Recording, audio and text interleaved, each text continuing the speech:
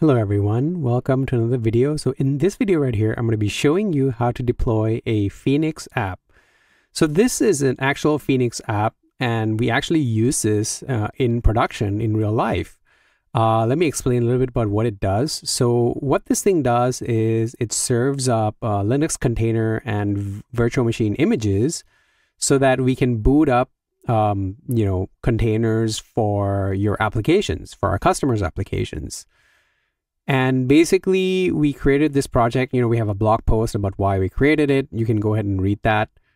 It's open sourced, which means you can actually create a fork of this and deploy it yourself. So you can use this as like a test app that you can use.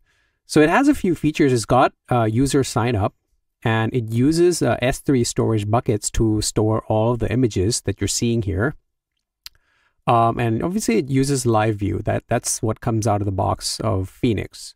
So what I'm going to be doing is I'm going to show you, I have an empty AWS, region here. So what I'm going to do is I'm going to go from the top, and I'm going to create a new infrastructure using our infrastructure builder.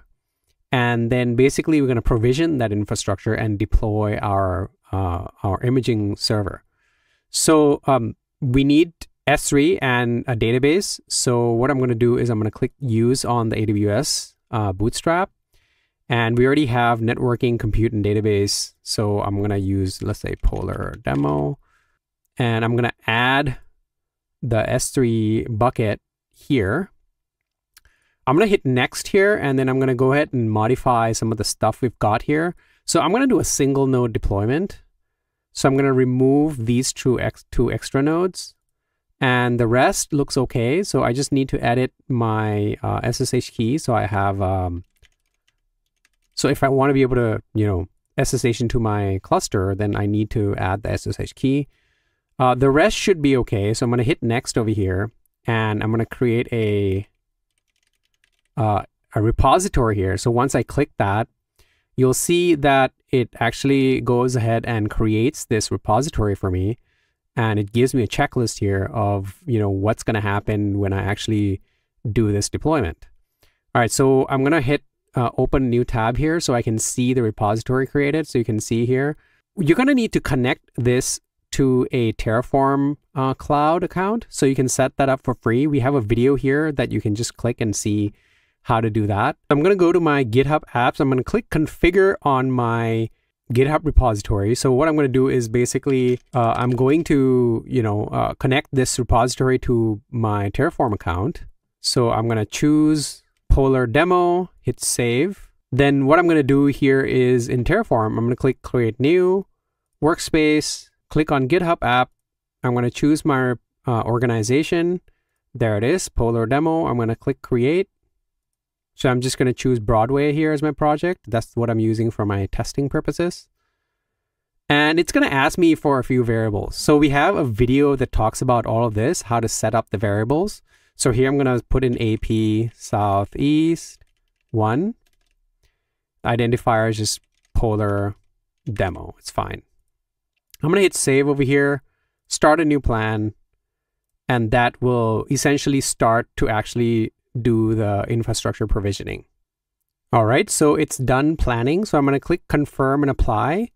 So now this is basically going to actually provision our server. All right, so we can see the checklist here popping up. All right, so the database has been provisioned. We have all green.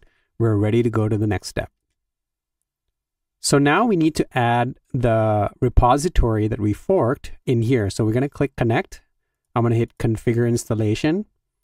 I'm going to click on OpsMaru stage, and I'm going to add Polar here, hit save. All right, and now we're going to see the setup button. If I hit that, all right, so once we click configure builder, we'll be able to choose which build pack we want to use. So obviously we're going to use the base Elixir Phoenix. We're going to choose PostgreSQL, S3 bucket public. So we're going to need a public access to the bucket because the images are publicly available. So yeah, we're gonna hit next, and it's gonna output us a configuration here. And once we've reviewed everything, we can then hit next and click on let's go to create a pull request.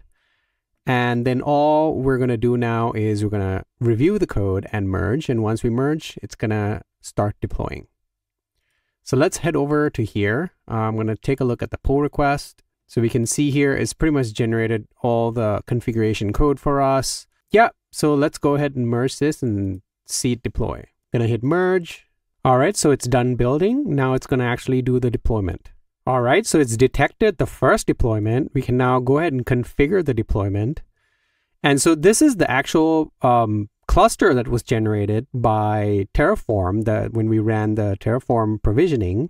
So we're going to actually deploy to Xandar DHZ here. So I'm going to click develop, click web, click Xandar DHZ, click next. And here I'm going to do polar.artello.network. So this is just going to be a demo of domain that I'm using. So now I'm going to go ahead and configure Cloudflare. So I'm going to add a record, paste in the IP address that I got. And here I'm going to say Polar. So now if I want to make sure that I've configured everything correctly, I can click validate. You should see a green checkbox. All right, so once we're on the installation page, now the app is pretty much almost ready to deploy. So you can actually see that it has provisioned for us the S3 bucket along with the database. So everything is pretty much all done and set up for us. All we have to do now is add the variables. And for this app in particular, there is some variables that are mandatory. So what I'm going to do here, I'm going to add a default CDN host. So this is just a demo. So we're going to put example.com as our CDN. And we're not going to serve any real traffic anyway. So this should be okay. So that's pretty much all we need to do. What we can do next is we can just hit sync. And what this is going to do is it's going to create the container for us. As you can see here, it's booting up a container. All right, so everything seems to have been set up successfully. You can see here it's also connected to the database successfully, and it's run the migrations. So let's actually have a look at our actual app. So I'm going to do polar.artello.network. And there it is. So this error is happening because we didn't add the domain to the host. So I'm going to go back and add one more variable. So I'm going to go and do that. And there it is. So phx host. We just need the domain name. Hit save. And then I'm going to activate it. And let's deactivate this container and then reactivate it. All right, so I'm going to go ahead and reload. Give it a few seconds. All right, here we go. So everything is now working and there are no errors. You can see here we can click sign in, sign up. Yeah, so everything is now working. There are no more errors. And as you can see here, when you go to the dashboard, it prompts us to sign up. That's pretty much it. If you want to learn more, you can actually go to our Discord and you can ask me any questions. I'm also on Twitter. Feel free to sign up and deploy your own Phoenix application. And if you have any questions, we'd be more than happy to help you. Thank you, and I'll see you all in the next one.